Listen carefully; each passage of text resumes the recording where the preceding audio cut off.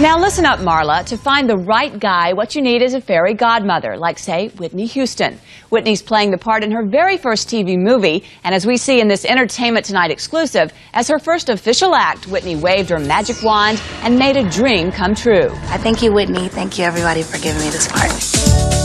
The part is Cinderella, and Whitney Houston is Brandy's fairy godmother indeed.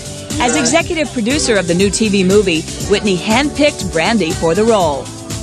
Whitney called me and said, Brandy, I got this project, and when she said that I want you to play Cinderella, I got butterflies. I'd start screaming, Mom, Mom, Mom, we gotta do it. So it was really exciting. I'm the greatest prima donna in my life. In this multicultural production, Brandy co-stars not only with Whitney, but Jace and Alexander, Whoopi Goldberg, and Paolo Montalban, who plays her Prince Charming.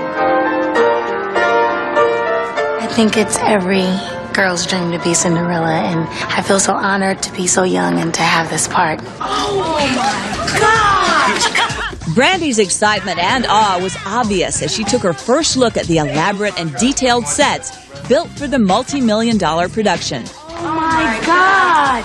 And that was Brandy's basic response to everything. I can't believe this. Oh my God, this is a house.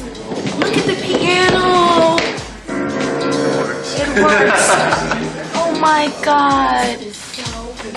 I feel like Cinderella right now. Let's practice. 10 minutes ago, I met you. But this Cinderella is also about the music. It is, after all, a remake of the Rodgers and Hammerstein classic that first starred Julie Andrews 40 years ago.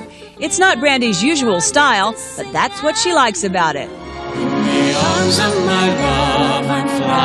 And she's not too upset to be working with Paolo. Brandy thinks he's a prince indeed. Isn't Paolo gorgeous? I get chills every time I see him. Oh my God, how can you create something like that? He's gorgeous. I may never come down to earth again.